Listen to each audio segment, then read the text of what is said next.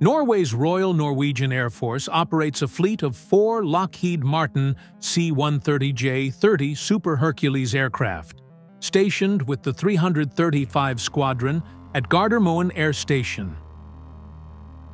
These versatile tactical airlifters, acquired between 2008 and 2012, form the backbone of Norway's airlift capabilities, supporting missions ranging from troop and cargo transport to humanitarian aid, aeromedical evacuation, special operations, and disaster relief. As of July 18, 2025, the fleet remains a critical national asset, benefiting from recent upgrades, robust sustainment programs, and a proven track record in challenging environments. The C-130J 30 Super Hercules, a stretched variant of the Hercules family, was introduced to replace Norway's aging C-130H fleet, which had served since 1968.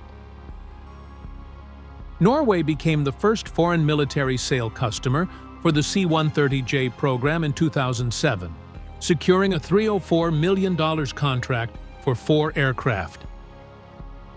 These airlifters, powered by 4 Rolls-Royce AE 2100D3 turboprop engines with 6-blade Doughty propellers, offer enhanced cargo capacity, a range of up to 2,356 miles without refueling, and aerial refueling capabilities.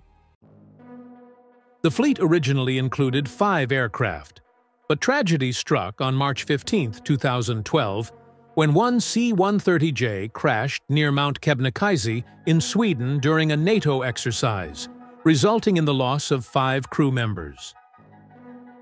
A replacement aircraft named Frøya was delivered in September 2012, restoring the fleet to its current strength of 4.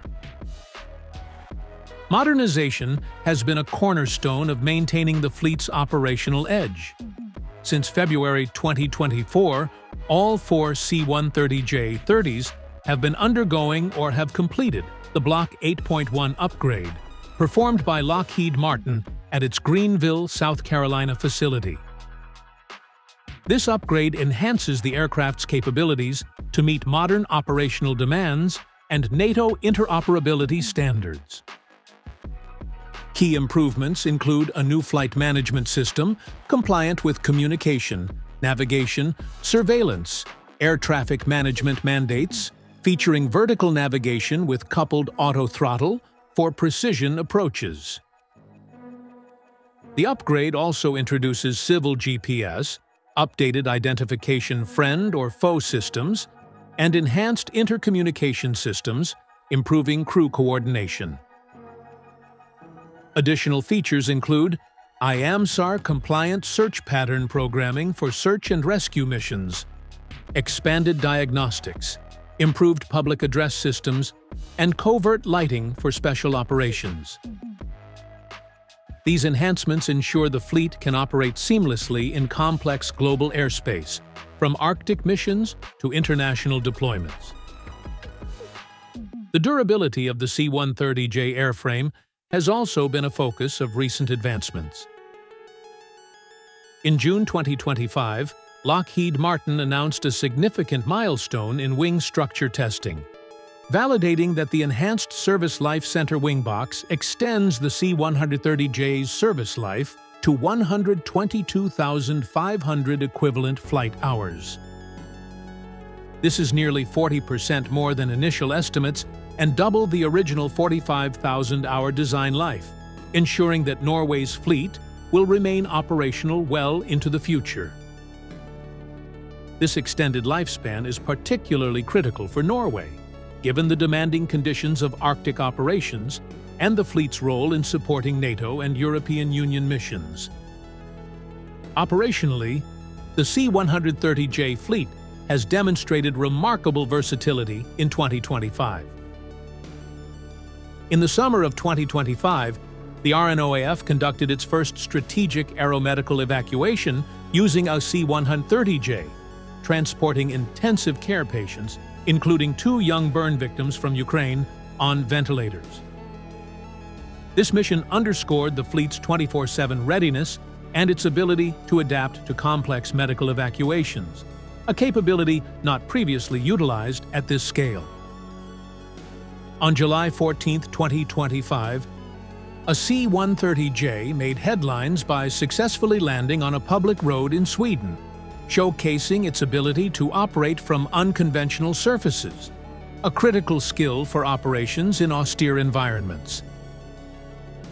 Recent flight activity further highlights the fleet's active status, with one aircraft observed flying over southern Norway on July 12 and 16, 2025, at 24,000 feet and speeds of 322 to 328 knots, according to posts on X. Sustainment is a key pillar of the fleet's longevity. In May 2023, the U.S. State Department approved a $166 million FMS sustainment package for Norway's C-130J fleet, covering services through 2028. This package includes joint mission planning systems, aircraft components, spare parts, unclassified computer program identification number systems, telecommunications support, minor modifications, and contractor engineering, technical, and logistics support. The deal ensures high operational readiness and aligns with U.S. foreign policy objectives by strengthening a NATO ally's capabilities. Norway's participation in the C-130J Joint User Group, alongside other operators, facilitates ongoing upgrades and knowledge sharing, further enhancing the fleet's interoperability with global partners. The strategic importance of Norway's C-130J fleet cannot be overstated. As a NATO member with a vast Arctic territory, Norway relies on these airlifters to project power, support allies, and respond to crises. The fleet's ability to operate in extreme cold weather conditions makes it indispensable for Arctic missions, while its global reach supports humanitarian efforts such as aid deliveries and disaster relief.